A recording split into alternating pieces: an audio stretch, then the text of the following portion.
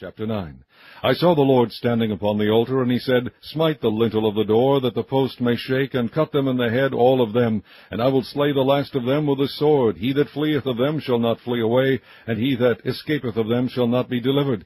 Though they dig into hell, thence shall mine hand take them. Though they climb up to heaven, thence I will bring them down. And though they hide themselves in the top of Carmel, I will search and take them out thence. And though they be hid from my sight in the bottom of the sea, thence will I command the serpent, and he shall bite them. And though they go into captivity before their enemies, thence will I command the sword, and it shall slay them. And I will set mine eyes upon them for evil and not for good.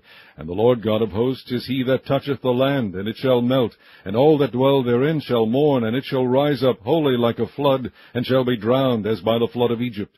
It is he that buildeth his stories in the heaven, and hath founded his troop in the earth, he that calleth for the waters of the sea, and poureth them out upon the face of the earth. The Lord is his name.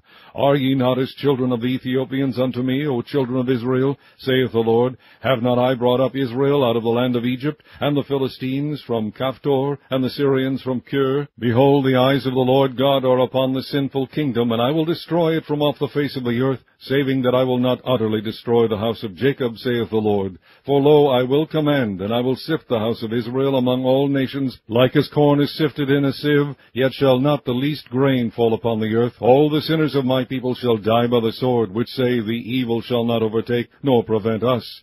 In that day will I raise up the tabernacle of David that is fallen, and close up the breaches thereof, and I will raise up his ruins, and I will build it as in the days of old, that they may possess the remnant of Edom, and of all the heathen which are called by my name, saith the Lord that doeth this. Behold, the days come, saith the Lord, that the plowman shall overtake the reaper, and the treader of grapes, him that soweth seed, and the mountains shall drop sweet wine, and all the hills shall melt.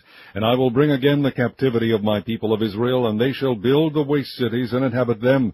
And they shall plant vineyards, and drink the wine thereof. They shall also make gardens, and eat the fruit of them. And I will plant them upon their land, and they shall no more be pulled up out of their land which I have given them, saith the Lord thy God.